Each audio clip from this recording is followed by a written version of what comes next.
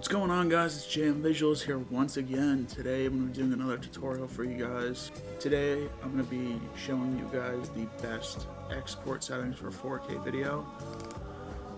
So to start things off, you're going to want to open a project in Premiere Pro. Right here I have a project.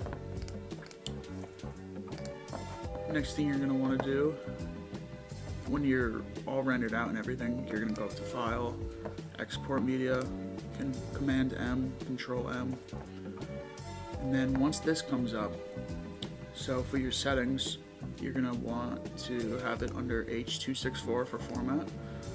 For your preset, you're going to want to go down to YouTube 2160 4K. You're going to name your video whatever you'd like, and then when you see how it went when you did 4K, it made the width 3840 by 2160, which is what you want. Your frame rate, you want to unclick this and drop it down to 23.976. You want your field order to be progressive, aspect ratio to be square pixels, that's all good. Profile, you want to make sure it's on high, and level, you want to make sure it's on 5.2. Next thing you're going to want to do here is you're going to want to check render at maximum depth. And then from here we move on to the bitrate, and for bitrate you're going to want to make sure that 2-pass VBR is selected. This makes it go over your video twice instead of once, and your video gets a better quality. And for your bitrate, YouTube compresses the videos down to 8 or 9, so I like to stay around 20 or so for both of these.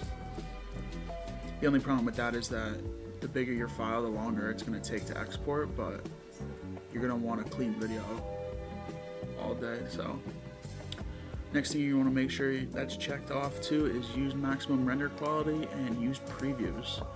And once you have that, you're all set to export.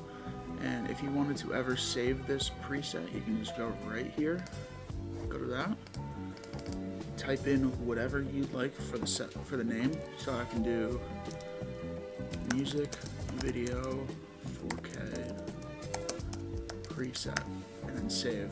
And then next time you go to export, I'll just show you guys real quick. It's right here, and everything is exactly how it should be. So that's it for this tutorial. Make sure to slap a like button on that, subscribe to my channel as well, comment below, and definitely come back for some more tutorials on this channel. I'm going to be doing a lot of this coming up soon, and I got a ton of cool stuff for everyone out there. So remember to subscribe, slap the like button, and have a good one. Peace.